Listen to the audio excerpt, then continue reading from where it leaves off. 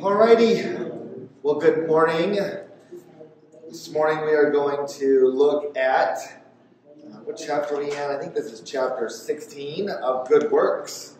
And we are going to look at paragraph 2. Now, we're only going to look at a small portion of paragraph 2 today.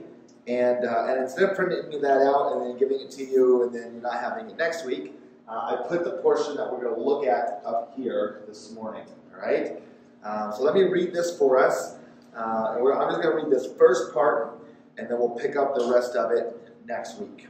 All right? It says, "These good works, done in obedience to God's commandments, are the fruit and evidence of a true and lively faith." Let's pray. Father, we ask your grace to be upon us this morning as we study from this confession. Father, teach us what it is to be those who do good works in obedience to you. Teach us what it is to be those who have a true and lively faith. And may our lives be marked by the evidences of good works. Lord, we pray this for your glory. And we ask this in Jesus' name. Amen. All right. So I want to start off with good works in obedience to God's commands, right? And when we think of obedience to God's commands, what do we generally think of? The law, right? The Ten Commandments, right?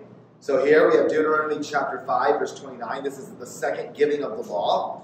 It says, "Oh, that they had a heart as this always, to fear me and to keep all my commandments, that it might go well with them and with their descendants." So here, in the context of giving of the Ten Commandments, not in Exodus but in Deuteronomy, Moses highlights the significance of fearing God and keeping his commandments for the well-being of the people and their descendants. Proverbs 3:12, "My son, do not forget my teaching, but let your heart keep my commandments. For length of days and years of life and peace they will add to you." Here in the book of Proverbs, we see that it's often emphasized that we are to be those who understand the benefits of wisdom, and wisdom is identified as obeying God's commands, and this will bring about a long and peaceful life. And then we have Psalm 119, 4-6. "You have commanded your precepts to be kept diligently. Oh, that my eyes may be steadfast in keeping your statutes. Then I will not be put to shame, having my eyes fixed on all your commandments." Right? So Psalm 119 is the longest chapter in the whole Bible, and it's a comprehensive meditation on the beauty and importance of God's word and commands. Right? So here, this small excerpt, these three verses, highlights the desire to keep God's commandments diligently. Right? So when we think about God's commands, we think of the law, we think of the Old Testament, right? The Old Testament was the time when God's people had to keep the law.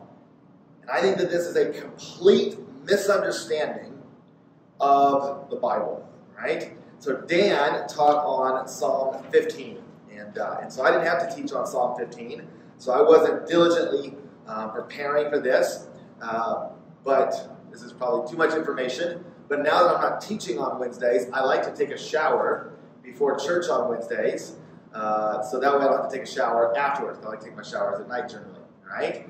So Dan was teaching that night, and I was like, I'm going to listen to someone teach on Psalm 15 and hear what they have to say, and then I'll get to hear what Dan has to say. And I thought this would be a good thing, right? And I won't mention, I don't remember the guy's name, but if I did, I won't mention it. I don't want to shame him because of my disagreement here with him.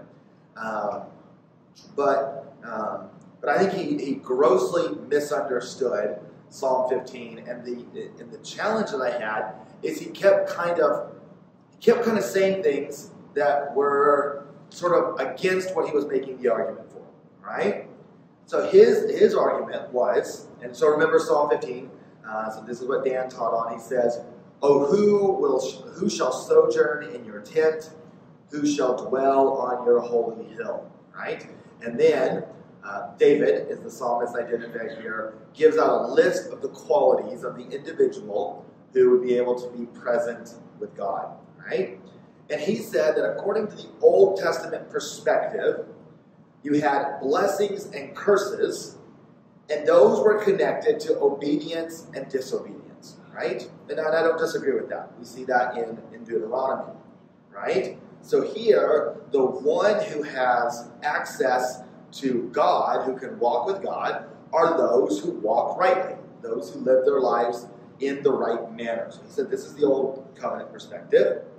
And now under the new covenant perspective, no longer is our blessing and curses connected to obedience and disobedience. They're on the basis of the finished work of Christ, right? And so now it's not whether or not we live rightly, but it's based on whether we have faith, right? And so he created this dichotomy that under the old covenant, you had to live right, do the right thing, and then God blesses you and you can dwell with God. But under the new covenant, we come into this radically new dispensation that now all that matters is faith, right? And what I think we see here is an improper reading of the Old Testament through the lens of the New Testament. Now, what do I mean by that? Right? Should we read the Old Testament through the lens of the New Testament? In some ways, that's beneficial. We'll see, I think, ways in which that is tremendously beneficial when we look at Leviticus 23 today, right? But one of the issues is that when we think of the law through the lens of the New Testament, we are understanding the law by its misappropriation, by how it's misapplied. We interpret the Old Covenant law in the same way that the Pharisees interpreted the Old Covenant law. That's often what we do.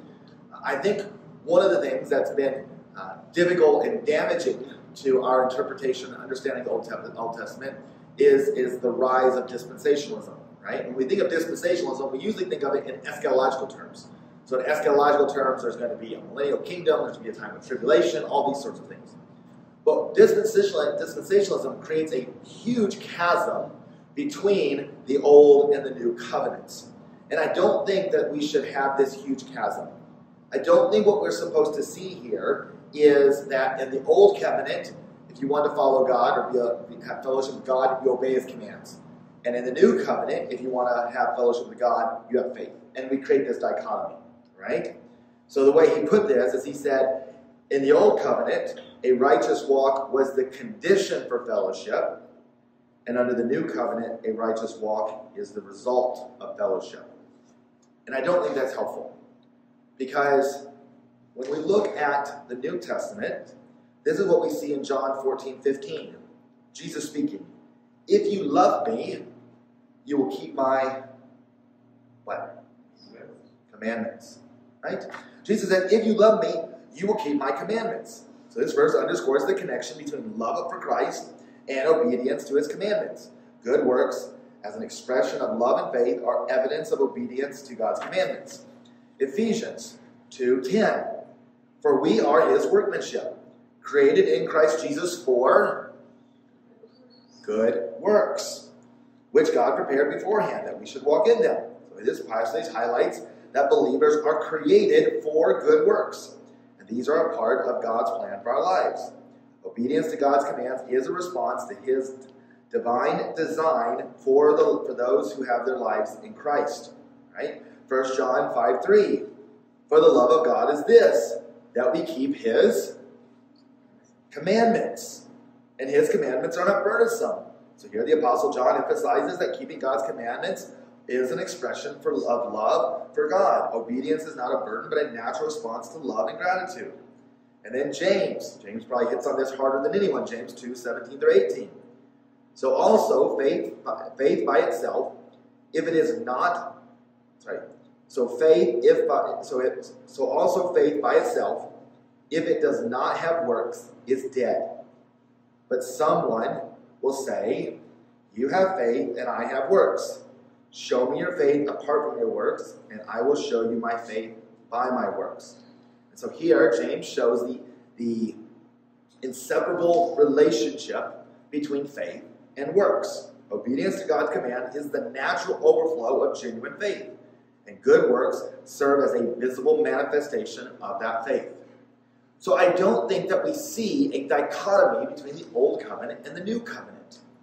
The old covenant's focus was that you love God, and as because you love God and because you put your faith and hope and trust in Him, because God has redeemed you from slavery, He has redeemed you from Exodus, He has brought you into the promised land, because this God who has been so gracious to you, now in faith you obey the commandments.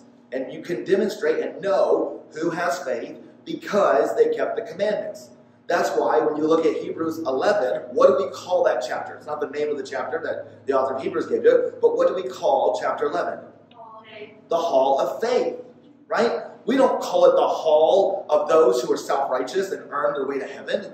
We call it the Hall of Faith because these old covenant peoples had faith in the same way that we do. The only difference is that their faith was anticipatory. Their faith was looking to God's deliverance, right? As you get further along in the text, then there's hints in the Old Covenant, right? There's going to be someone like Moses. There's going to be someone who'll come and crush the serpent's head. Eventually you get into the Davidic era. There's going to become a king. So as Scripture unfolds, we get a better and better and better picture of who this messianic figure who's going to come. So in the Old Testament, they're looking forward in some sort of anticipation of someone or somehow God's going to bring salvation to the people. And they have faith that God will bring that. In the New Covenant, we simply look back. We now have a vision of that person. And that's largely what we'll look at in this morning's sermon.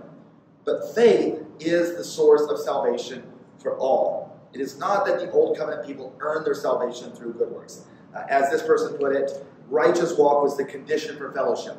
The righteous walk is no more the condition of fellowship for Old Covenant believers as it is for us. And he said, in the New Covenant, a righteous walk is the result of fellowship. The righteous walk of us in the New Covenant is no more the result of faith than it is for them. So I just want to make sure we understand that there's not this huge dichotomy between them. It's only in what we are anticipating or what we're looking back on. Now, the next section says, so these good works, done in obedience to God's commands, are the fruit and evidence of a true and lively faith. So I just want to talk about what it means that faith is true and lively. Right? This is probably the hardest thing. I don't know how to communicate this. Right? I don't know really how to express this. And so I'm going to do my best. And so they always say if there is a mist in the pulpit, there will be an absolute fog in the congregation. Right? And this is mist for me. And so I suspect likely that there will be fog for you, right? That I probably won't make much sense. And so if what I say is absolute fog to you, if it's an absolute blizzard and you have no idea what I'm talking about, let me know, and maybe through long conversation of a back and forth, we can sort of try to unveil this, all right? Now, in Galatians 2:20, Paul says this just monumental thing. He says, I have been crucified with Christ. It is no longer I who live, but Christ who lives in me. And the life I now live in the flesh, I live by faith in the Son of God, who loved me and gave himself for me. Right? What does it mean when he says, I no longer live, but Christ lives in me? And the life I now live in the flesh, I live in this body that we have, I live by faith in the Son of God. Right? So here, Paul is articulating the transformative impact that happens through union with Christ. Right? So the reason people get married is so we can see what union looks like. Husband and wife get married, they're made into one flesh. Right? All of that is done so that we might have a picture of the union that Christ's people have with him.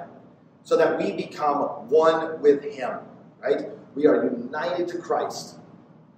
Now, through our identifying with Christ and his identifying with us, we are so bound to him in holy union that we become co-crucified with Christ in his crucifixion. Meaning that the old self is dead and the former way of life characterized by sin and separation from God is over. Right? So today when we take the Lord's Supper together, right, and we remember what Christ accomplished on that cross, in this mystical union that we have with him, we are co-crucified. You were there on the cross. You yourself was crucified, if you're in Christ, and you died. The old man died. Right? That's what Paul is saying. So that old way of life, that former life, characterized by sin and separation from God, that man has been put to death. That woman has been killed. Right? Then he says the statement, okay, it is no longer I who live, but Christ who lives in me. This emphasizes the radical transformation that takes place when we are born again by the Spirit of God. Right? We are given a radical new birth. We are not what we were. We are new creations. Right? So there is this radical thing that takes place when we are born again by the Spirit of God. And through this spiritual rebirth, the old self is replaced by the indwelling presence of Christ. That becomes the source and center of who we are. And that indwelling presence of Christ is the Spirit of Christ. Right? So the Holy Spirit now, for the new believers, so this is an area where we are different from our old covenant believers. Right? But it comes, and so His Spirit becomes our life. So that's why Paul can say it's no longer I who live, but Christ lives in me. Right? So now we have this. No longer are we dead and cold and we have stone hearts, but we have hearts that have been brought to life. This was an aspect of that new covenant hope, Ezekiel 36:26. And I will give you a new heart and a new spirit I will put within you, and I will remove the heart of stone from your flesh and give you a heart of flesh. Right? So we are radically different. Right? It's not that we're just slightly different. It's not just that we have different thoughts or different motives, but we are new in this radical new way. Right? We have been born again. The believer, now alive in Christ, lives with a conscious dependence on Him, so that, as Paul says, the life I now live in the flesh, I live by faith in the Son of God. So now, every aspect of what we do is dependent on Him. And that's why, and again, I don't think I'm necessarily communicating this very well. I just don't know how to communicate this very well. Right? But that's why when we went through, a couple summers ago, we went through the spiritual disciplines. Right? Read your Bible regularly. Meditate on the Word of God. Memorize the Word of God. Pray. Worship. Serve. Do these things. Right? And I said, it's not that if you do these things, you will get better. Right? This season's been a fun season for me. I'm getting to live vicariously through my son Jed, as Jed's playing basketball, and I loved basketball as a kid. Right? And I have different things that Jed does. And he practices them every day, right? And so every day he has to take at least 20 made layups on the right side and 20 made up layups on the left side. And lo and behold, in his last game, he made a layup, right? And that's because he practiced these over and over and over and he gets better. But the spiritual disciplines are not like this, right? The spiritual disciplines are not, I read my Bible every day, I get more holy. I pray every day, I get more holy. I worship, I get more holy. I serve people, I get more holy. It's not like that, right? And the reason is because we can do those things without faith and they have no benefit to us. It is only when we read the Word of God with faith that it brings to us spiritual growth. It's only when we pray in faith that we get spiritual growth. It's when we come to God and we recognize who God is, what He's accomplished for us through Christ, and we receive that as being a benefit given to us through the Holy Spirit so that we are completely dependent on Him, that these things begin to have benefit. And so faith is the outworking experience of that new life and is an expression of our union with Christ. And that's why, not necessarily in this congregation, I think it's different in the West, but if we go to the Southeast, you can find people who have been in a church pew every Sunday for the last 50 years, and they will be some of the most godless people you've ever seen. They may have moral lives, but there's no love for Christ, there's no excitement for the gospel, there's no compassion, right? And that's because they have not participated in the worship of the congregation in faith. They are just doing it as mere legalism, right? And so in the same way that the Pharisees completely misunderstood the Old Testament and thought it was about works righteousness, so in the New Covenant we can do the same thing. As we experience Jesus' love as the one who loved me and gave himself for me, as Paul says, transformation takes place so that the nature of Christ's character becomes ours. We are being transformed into his likeness. 2 Corinthians 3:18. And we all, with unveiled face, beholding the glory of the Lord, are being transformed in the same image from one degree of glory to another. For this comes from the Lord who is the Spirit. Right? So as we live our lives in faith, beholding the glory and majesty of Christ, we ourselves are experiencing that glorification. Right? We are experiencing that transformation in sanctification. We are becoming more and more like him. The new life of the Christian is experienced as love is lived out by faith working through love. Galatians 5:6. For in Christ Jesus neither circumcision nor uncircumcision counts for anything, but only faith working through love. Our love is an example of Christ's love. John 13:35. By this, all people will know that you are my disciples if you have love for one another. Right? So here, ourselves have been crucified, our old selves have been crucified, and now the life that is in us, if we are in Christ, is the life of Christ. So this is why the author of Hebrews says this. Chapter 10, verses 35 through 39. He says, therefore, do not throw away your confidence. Here he's speaking to Jews who professed faith in Christ, but are now tempted to go back to Judaism because of the hardships they're enduring. Therefore, do not throw away your confidence, which has a great reward. For you have need of endurance, so that when you have done the will of God, you may receive what is promised. For, now he's quoting here, yet a little while, and the coming one will come and will not delay, but my righteous one shall live by faith. And if he shrinks back, my soul has no pleasure in him. But we are not those who shrink back and are destroyed, but of those who have faith and persevere, preserve their souls. Right? So he says here, but my righteous one shall live by faith. Right? The life we live by faith. The author of Hebrew is calling these Jewish Christians to persevere, and the means of their perseverance is faith. My righteous one shall live by faith. Right? And it's contrasted with those who shrink back and are destroyed. Right? But we are not like them because we are those who have faith. And here he quotes from Habakkuk 2:4, which says, behold, his soul is puffed up. It is not right within him. Right? So here he's speaking about the arrogant. He's saying his soul's not right. He's puffed up. And this is contrasted with, but the righteous shall live by his faith. Right? So it is through faith that we have these things.